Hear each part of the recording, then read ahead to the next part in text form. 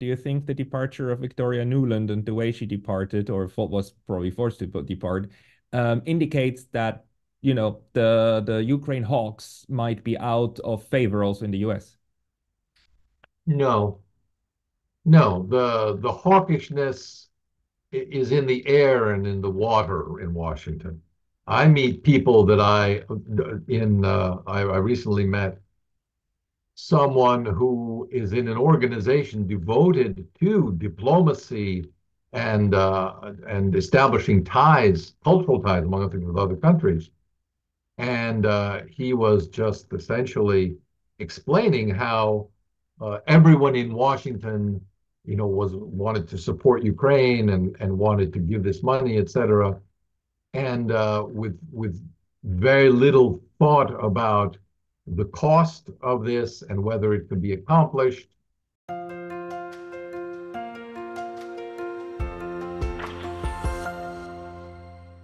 Let's move to the second part of the interview now, where I would like to discuss a little bit more generally with you what the new battlefield situation might mean for this year.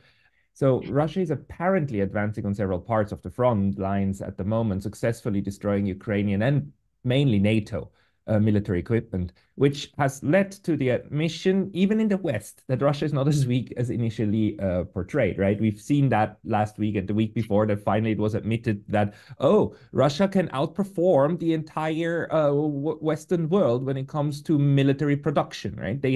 Russia has more shells, more tanks, more missiles, everything. This has been basically, in the beginning, Russia was portrayed as having to take microchips out of Western washing machines in order to run its economy, and this has now changed. So, do you think this will have an impact on the Ukrainian political process? Because you're the one who proposed to me that it was there would be a chance that the nationalists would start actually changing their minds and agree to negotiations. Do you think that the way that the West now starts portraying and seeing things will impact the Ukrainians? No, I think that the narrative within Ukraine, especially the nationalist narrative, follows its own logic.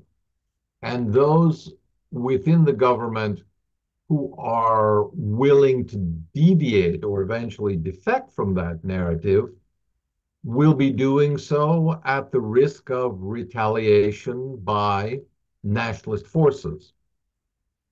The entire a discussion along these lines in Kiev today risks fundamentally splitting Ukrainian society, which, by the way, has happened before and is the reason why, in all likelihood, Ukrainian independence did not succeed during the Russian Civil War and in the aftermath of World War One. The two factions that agreed that Ukraine should be united in the Central Rada in Kiev in 1919 and the Western Ukrainian National Republic in Lvov, in fact, could not agree and eventually um, stabbed each other in the back and fought on opposite sides because the Central Rada had Petro sold out the western part of Ukraine to the Poles in exchange for Polish support against the Red Army in the hopes of thereby obtaining independence, at least for central Ukraine. This could, this is not, it's not far-fetched for me to see something like that happen again. If there was a split between the nationalists and the moderates in the Ukrainian government today, both of whom are fighting against Russia for Ukrainian independence, and one side were to say, well, we really have no choice at this point except to start negotiations, and the other side simply declares that as betrayal and withdraws and starts to set up its own separatist movement in Western Ukraine. This kind of threat of Western Ukrainian separatism has been a persistent theme since 1991. Anytime there were people willing to negotiate the Ukrainian dream as they saw it uh, in negotiations with Russia, and that possibility still exists. So I Are don't see that as happening.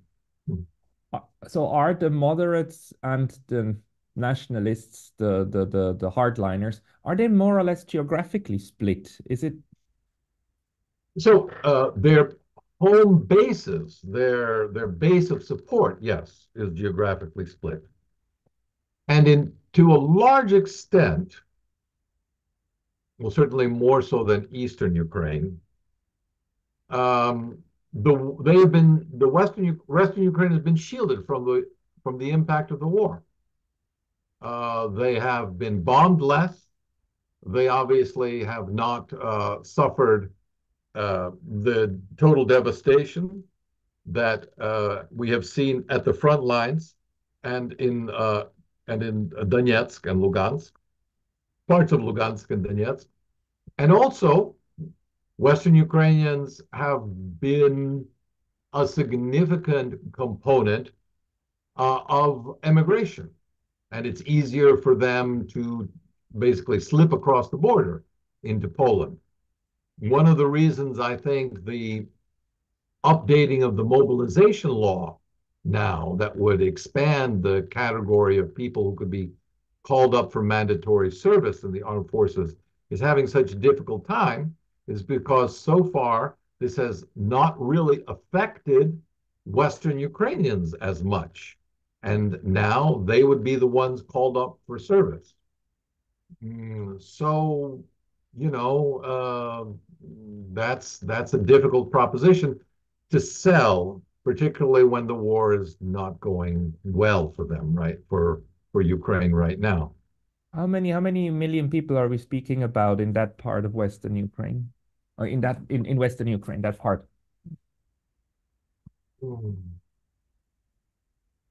I'm not going to give you an exact number because we're talking either of the four westernmost regions or a handful of regions that are now considered the center of Ukraine as well, and especially around Kiev.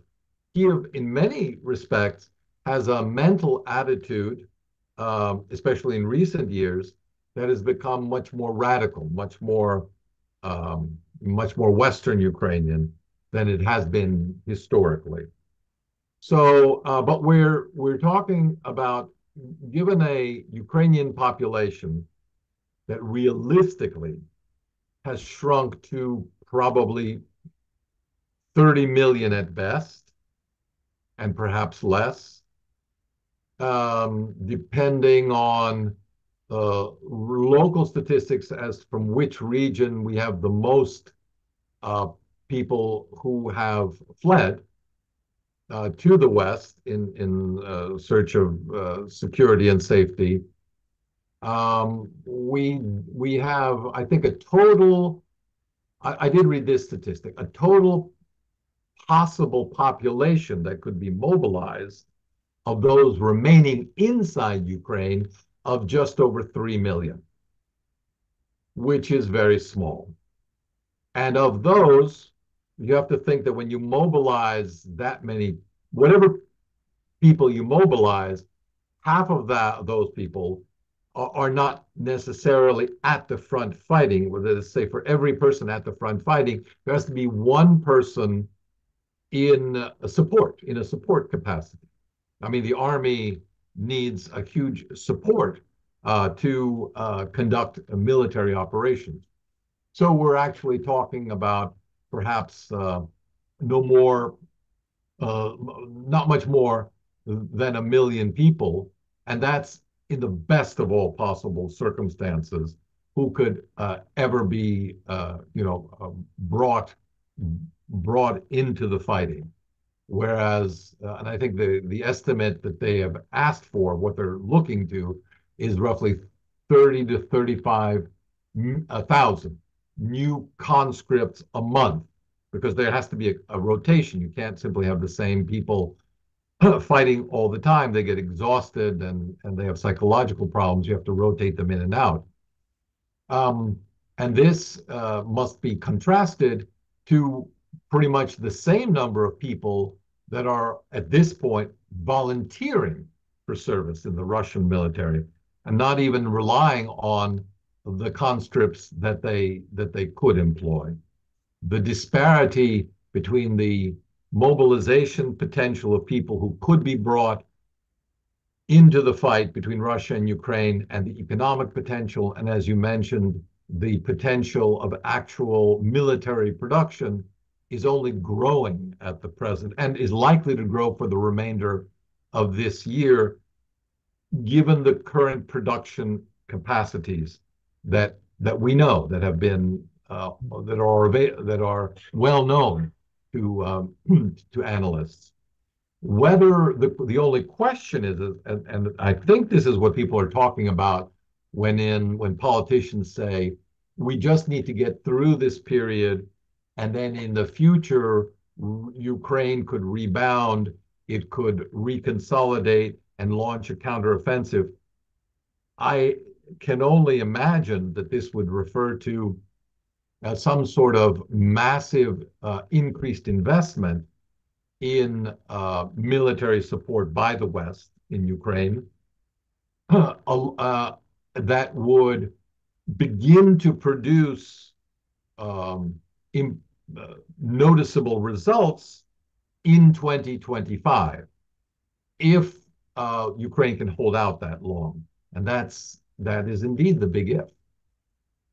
I do believe that we are now at the point where it's sinking in also in the West that the military equipment that they sent that was sent over there has been largely destroyed and is being destroyed. The military equipment that still can be sent is either a complete escalation, like long-range ballistic missiles, or just the artillery shells. What you actually need in the trenches is just not enough. While Russia has enough of all of those, and the people are running out. The Ukrainians. We are getting to the point where the last Ukrainian will have been sacrificed, metaphorically speaking.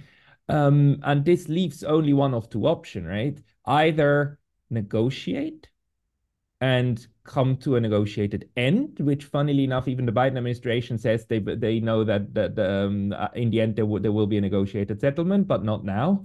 The one of the spokespersons, I think Mr. Kirby recently said something to that extent. Either that, or, and that's what Macron kind of a brain farted out, send the NATO troops because you need people, right? You need more people. Do you? Yeah, I think Macron has been forced to step away from that. His latest version of that, or that of his spokesman, is to suggest that French troops might be in a position to rotate out and replace Ukrainian military support functions behind the front lines in order to allow the people in those positions to move to the front and fight. Have more Ukrainians slaughtered, yeah. Yeah, well, that's true. But the problem is that is not well thought out because we would still then be talking of tens of thousands, at least, of NATO troops on in some support capacity somewhere, maybe not with rifles in their hands, but under every norm of international law, valid targets of Russian missiles. How is this going to play out in any NATO country when, if this policy were enacted, the countries, in fact, are offering this support, but not declaring war on Russia, and suddenly hundreds of French casualties result from a Russian missile attack or bombing.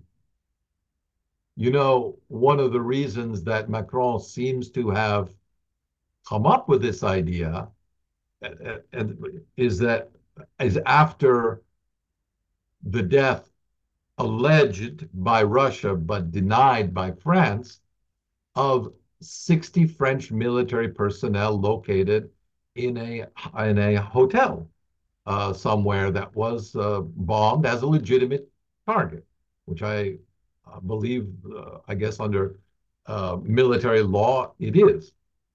Um, and Macron just feels that he needed to somehow, defend France's reputation as a viable participant in this endeavor. But I don't imagine that the French populace would have much stomach for these kind of losses, especially if France itself does not declare war on Russia, which I see no likelihood of. Yeah, but the Estonians kind of seconded the French, but Meaningless. The numbers there are are so little as to be meaningless.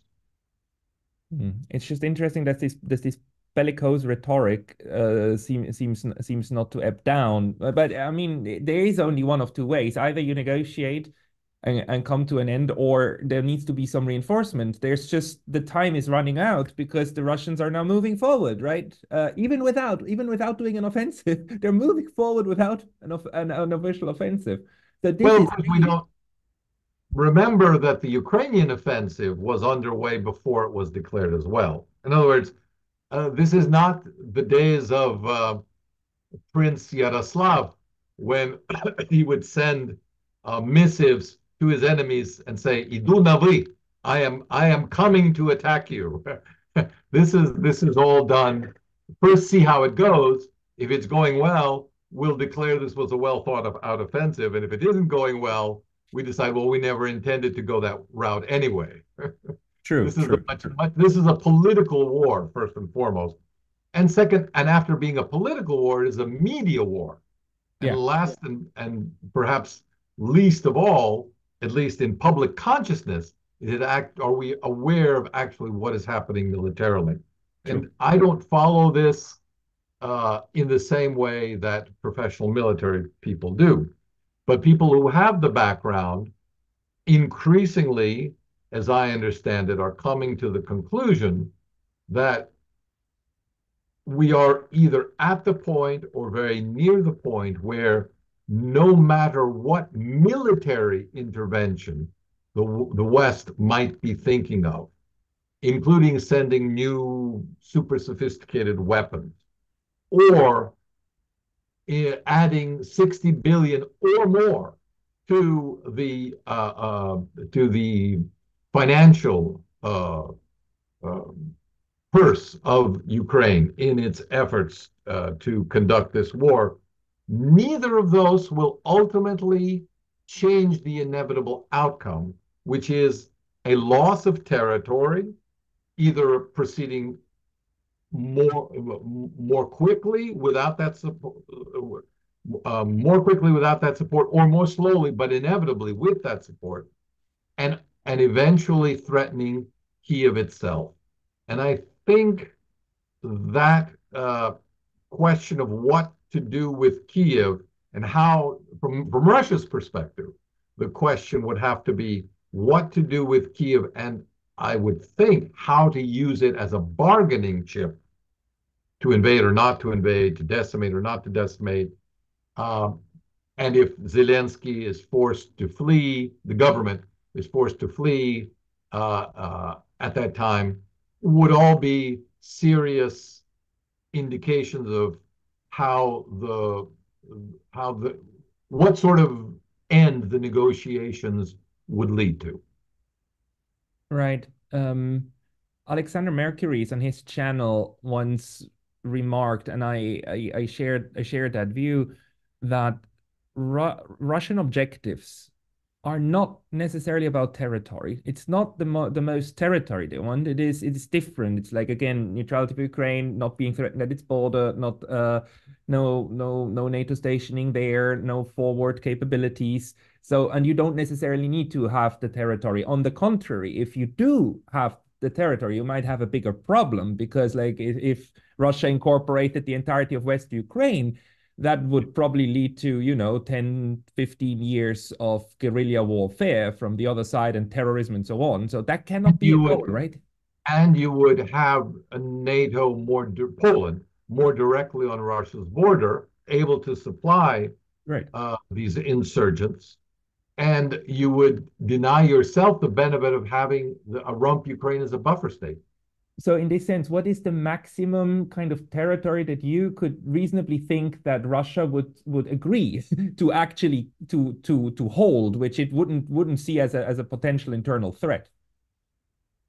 I may be way off because I'm just speculating, but I don't think they are far off of the objectives that Putin set by the end of 2022, namely the four regions that are currently under Russia's control to their established administrative boundaries, so the entire region that hasn't yet taken place. And Crimea, of course. Beyond that, any city that is assaulted, a city campaign, as I understand it, is very difficult, takes Odessa. months, and is very risky. So, what is worth capturing? Kharkov, Dnipro, the old Dnipropetrovsk, and Odessa. much further west, Odessa. I've seen, well, John Mearsheimer argues, for reasons that he would know best, that Kharkov is likely to fall to a Russian assault. I don't know. Dnipro looks less likely. I don't. I don't know. The interesting question strategically is Odessa worth the fight? Because I see it as more valuable as a bargaining chip with any rump Ukrainian government. In other words, Russia says, we can end this now, and you can have access to the Black Sea and a major port. We'll give that to you, but in exchange for our terms on the peace agreement. But if you fight, we will continue and take Odessa, and you will be in a much worse position again. I would almost think that a strike on Odessa would be ultimately more strategically valuable to Russia, although they would probably not prefer to expend the resources to capture it and leave it to Ukraine in exchange for a peace agreement. But I think it would be strategically more valuable than Kiev. We are fairly back in the 19th century with negotiation tactics over land, but it is what it is. Let's use the last 5 minutes just to quickly discuss the situation inside Ukraine. I mean, we've seen a couple of weeks ago, Mr. Zaluzhny, the general in the Ukraine general, was like ousted and replaced.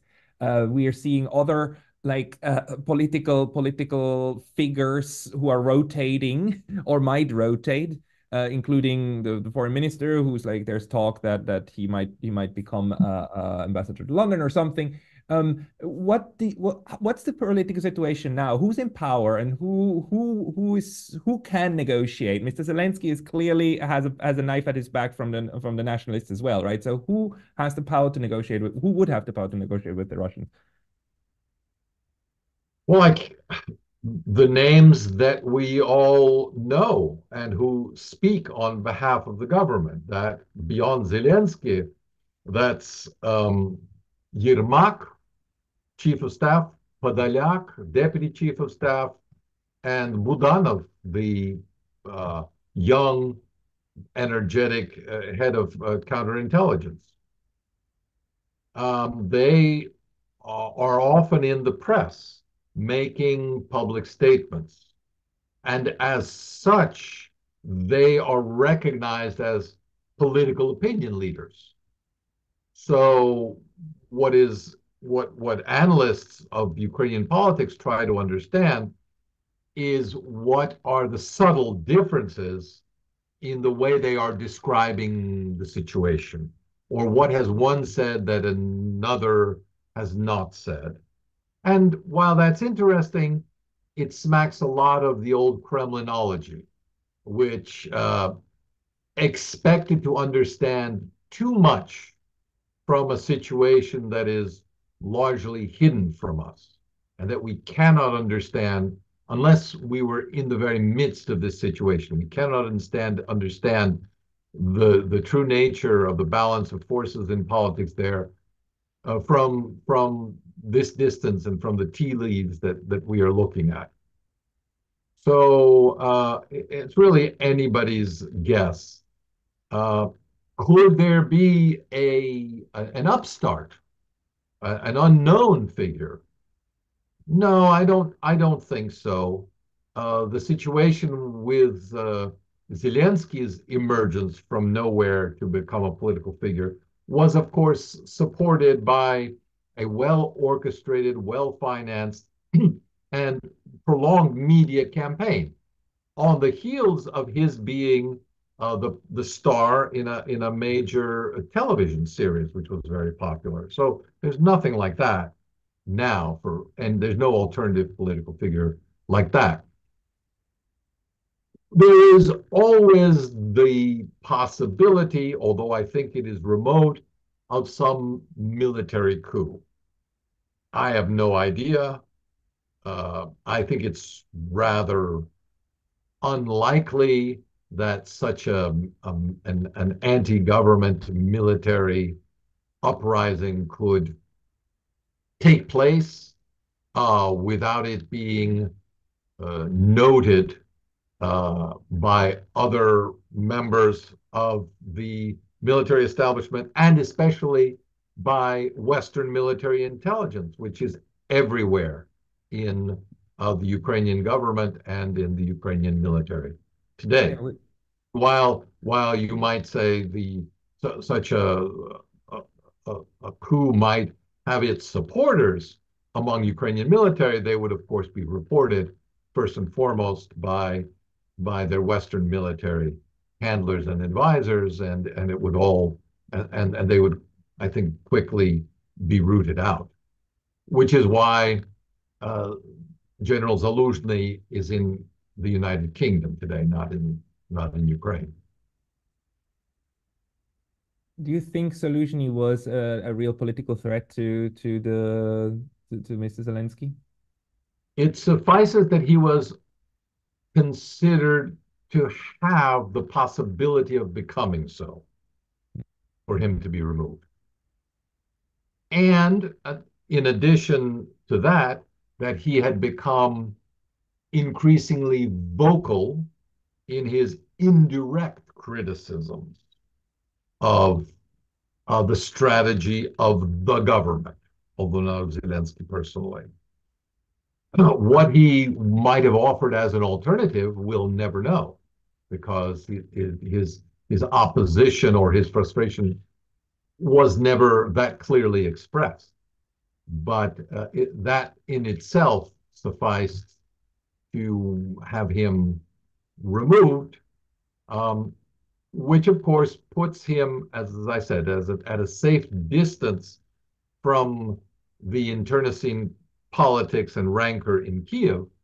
But it also puts him at a safe distance should there be some sort of change in government, and he could then be recalled to support the new government, whatever that may be. So it's the best of all possible worlds for Zaluzhny himself. Very last question. Do you think the departure of Victoria Nuland and the way she departed, or was probably forced to depart, indicates that, the Ukraine hawks might be out of favor also in the US? No, no, the hawkishness is in the air and in the water in Washington.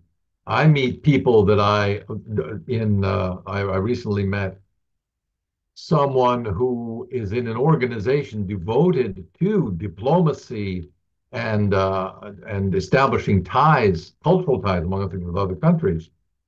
And he was just essentially explaining how everyone in Washington, was wanted to support Ukraine and wanted to give this money, et cetera, and with very little thought about the cost of this and whether it could be accomplished and what to do if the mythology of Ukraine turned out to be essentially an invention of Western propaganda and its potential, the potential of Ukraine for success in this struggle turned out to be a lie. We are very, very far from this, which will make the defeat of Ukraine, should it come to pass in this year or soon thereafter, all the more devastating to the Washington elite and the West generally. Okay, I think we'll leave it at that. Nicolai Petro, professor for politics at the University of Rhode Island. Thank you very much for your insights today. Thank you.